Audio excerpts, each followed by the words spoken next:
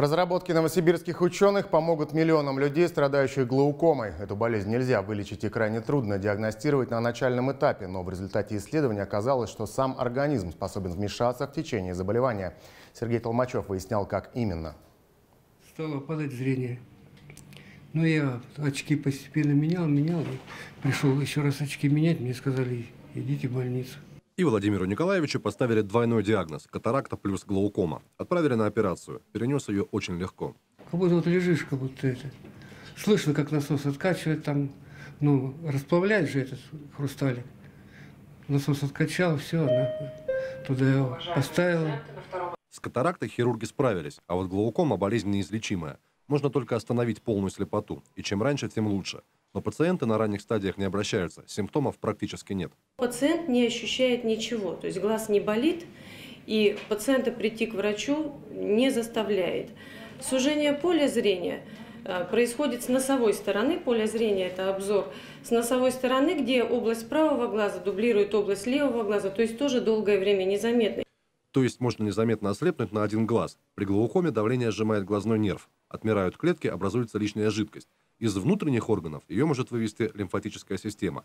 Долгое время считалось, что в глазах и головном мозге ее нет вообще. Но ученые после долгих исследований нашли похожие на лимфу биологические образования. По нашему представлению, в структуре оболочек глаза имеются лимфатические каналы, которые высланы не эндотелием лимфатических сосудов, а фибробластоподобными клетками, имеющими маркеры лимфатических сосудов. Мало того, подобные структуры существуют и в мозгу. Например, там овцам глаз, внутри глаза вводятся нанофлуоресцентные микрочастицы, вещества, которые можно зарегистрировать. И они через какое-то время регистрируются в головном мозге, и потом через какое-то время регистрировались эти работы известные в лимфатических сосудах. А значит, помочь остановить прогресс болезни способен сам организм. Поступает человек к нам на лечение, мы забираем у него кровь, методом центрифугирования, гравитации выделяем тромбоциты.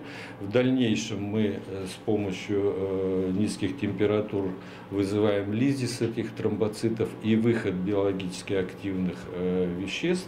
В эту клинику приезжают пациенты из многих стран. Теперь для них открыты новые методы терапии. Глаукому вылечить невозможно, но когда-то и оспа была неизлечимой. Возможно, новое открытие через несколько лет способно сделать течение этой болезни обратимым. Ученые не загадывают, чтобы не сглазить. Сергей Толмачев, Алексей Зубила, новости ОТС.